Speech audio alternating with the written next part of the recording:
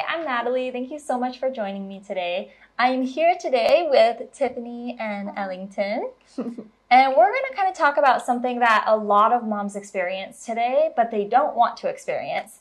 And that is nipple pain and nipple cracking. So, Tiffany, can you tell me a little bit about your story and what happened in the first couple of days of breastfeeding? And no one really talked to me about breastfeeding that much, or it was just assumed that it would be a really natural thing. For me, it was kind of a lot harder than pushing her out almost. When we first started, we were latching only on the right side. It was just more comfortable, and in the hospital, we it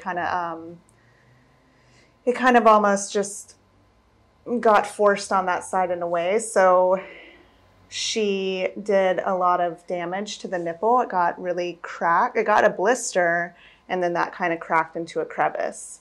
And then we kept feeding on that side and feeding on that side, so it kind of didn't have a chance to heal. The left side we had a little more trouble latching onto, so it didn't get as damaged, but it still has a little bit of cracking. Yeah. So now we're working on healing the nipple. Healing the nipple while keeping the baby at the breast. So this video is for people who are able to work through the nipple pain. It's not always possible. Every situation with sore nipples is different. So what we're going to do with Tiffany is we're going to focus on 3 different things.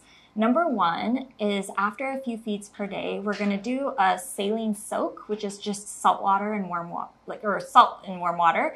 It's 1/2 teaspoon to 8 ounces of warm water.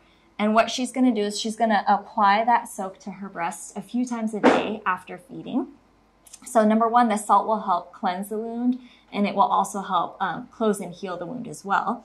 And then number 2, she's actually using hydrogel pads.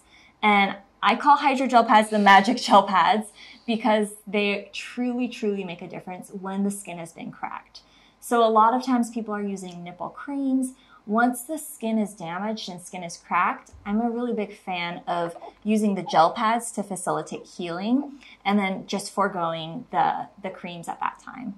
And then number 3, we're going to actually switch up the position that she's latching in every feed, just so that, you know, sometimes she's going to compress this way, and then sometimes it'll compress this way, and then in football hold, it's actually going to compress that way.